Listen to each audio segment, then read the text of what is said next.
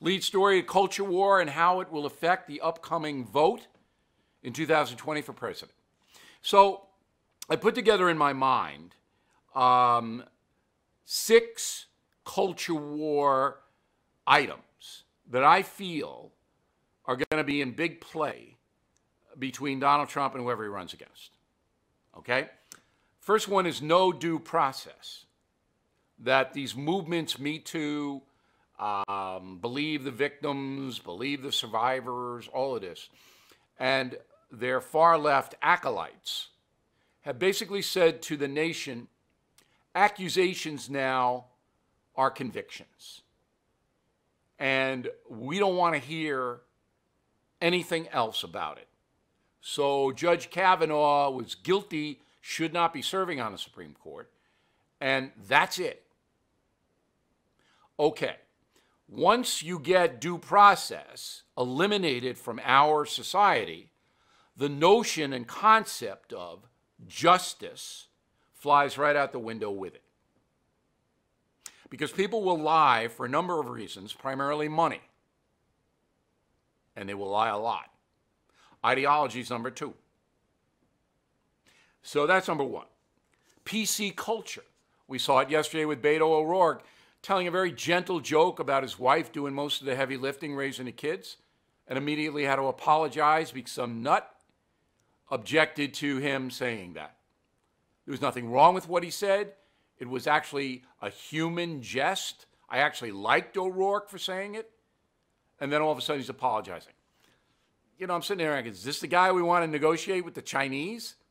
This guy?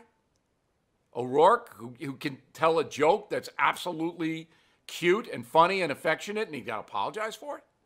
And then he goes, well, I'll never do that again. I'll be much more sensitive. Hey, you know, if I wanted Alan Alda as president, I would have gone out to Eastern Long Island where he lives and urged him to run. I don't. All right, the third one is stacking the Supreme Court. Now, the far left doesn't like it because they don't have a majority on the 9 in the Supreme Court. Now they want to put 20 or 30. That could happen. What a disaster that would be. Because the Supreme Court is the body, all right, that makes sure there isn't an abuse of power here on the part of the politicians. So that's going to be big. Eliminating the Electoral College. Far left wants to do that. So California, New York, Illinois, and a handful of other states can dominate the entire presidency because they have so many people. We become then an urban nation. But you guys in Oklahoma and Idaho and New Mexico, you don't matter. Mississippi, Kentucky, you don't matter. West Virginia, nope. The big urban centers matter. That's it. Dangerous. Ultra dangerous. Unfettered abortion.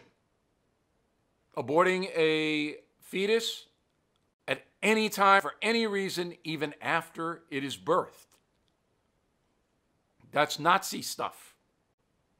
And finally, the legalization of marijuana. We will get to that later on in this program, which I tell you, kids using marijuana, children, is tremendously harmful to them. So we as a society are basically saying we're going to legalize another substance in addition to alcohol that's going to hurt every child who uses it. That make sense to you?